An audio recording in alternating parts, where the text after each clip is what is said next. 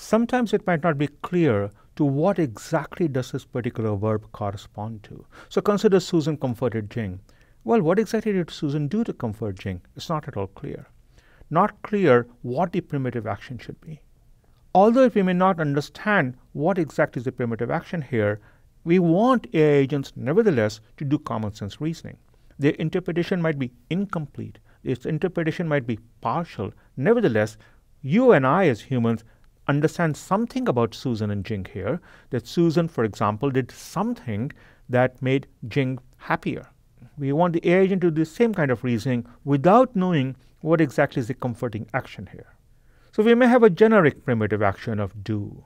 This generic primitive action, we'll use it whenever we are unable to decide, whenever the AI agent is unable to decide what exactly is the primitive action that should be pulled out. So the AI agent may simply say, well, Susan did something that made Jing's mood happy, and this is as much interpretation that the AI agent might be able to do this sentence, which is a pretty good interpretation.